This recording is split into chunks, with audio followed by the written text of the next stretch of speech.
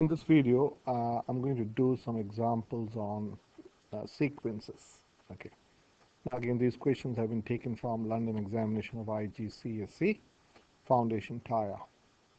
Okay, so here are five numbers, five terms of a number sequence: 1, 7, 13, 19, 25. Whenever you're looking at a sequence, first is you look whether there's a common difference. So I can see there's a common difference, so I can just by looking at 1 and 7, I can say this is plus 6. So does it have the same pattern? Yeah, plus 6 is 13, plus 6 is 19, and plus 6 is 25. So write down the next term of the sequence. So the next term of the sequence would be plus 6, which is 31. So the answer is 31. Explain how you worked out the answer. So we can say I worked out the answer by just adding, by not justing, by adding, excuse me, by adding 6 to the previous term, okay,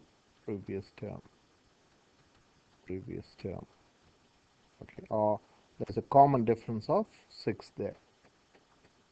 So this is your first term, so you can say this is your T1, T2, T3, T4, T5. There's a formula, but I don't want to discuss the formula. So the next number, you want to write the 11th term.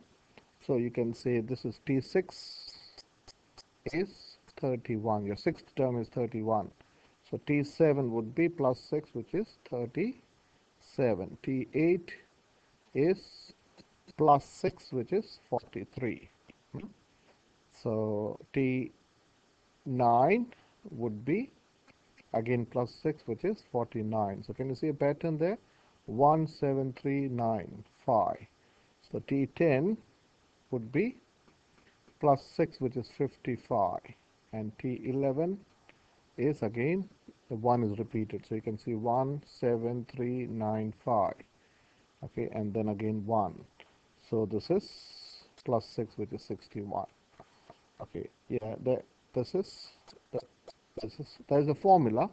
The formula is like this: Tn is a plus n minus 1 times d, where n, the question here, your a, okay, so let me explain what's the formula. A is your first term, so your first term is 1, d is the common difference, and the common difference is 6 here.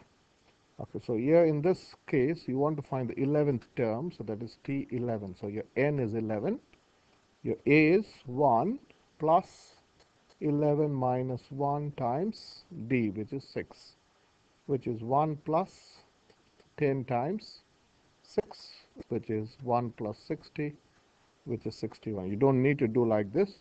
Suppose if someone is asking you what is, say, T20, okay, or T21, would be 1 plus 21 minus 1 times 6, which is 1 plus 20 times 6. This is 120, which is 121, just like that. Okay. Now, the 50th term is, so they are telling us T50 is 295. So the question is, what is your T49? So you go backwards, that is 295 minus 6, which is, you first take away 5, which is 290. So this is 289. Am I right? 289 plus 6 is, no, 289. Okay, let me confirm. 295, I should be doing this. 295, my brain is not working now. 289. Okay, I was right. Okay, just wanted to confirm.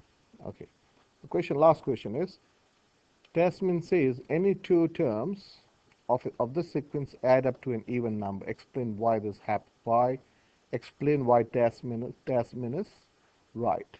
Now, if you look at the sequence, all the numbers are odd. 1, 7, 9, 13, 9. All the numbers in this sequence are odd. And that's a very interesting feature of odd numbers. If you take any two odd numbers, if they will always add to, suppose let me take say any two odd numbers, 5 plus, uh, no, sorry, I was not right there. Okay, so any two, so here 1 and 7, yeah, so let me explain that way.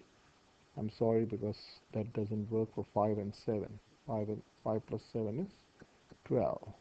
Okay, that's even. So 1 plus 7, if you take 1 plus 7 is, oh yeah, I was right there. Oh, yeah, that's what I was thinking. Yeah, 5 plus 7, yeah.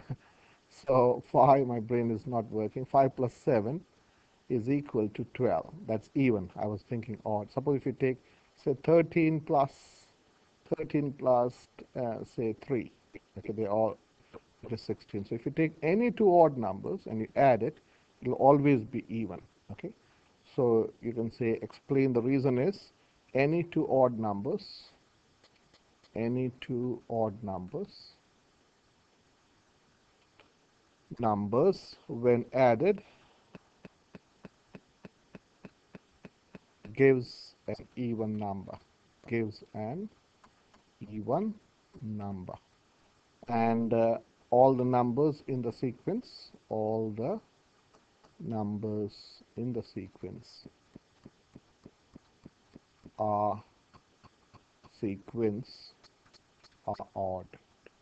You can try this. Is a very interesting result. That sorry, all the numbers in the sequence are odd. So if you add any two numbers, okay, any two terms of this sequence add up to an even number because of this reason. See you in the next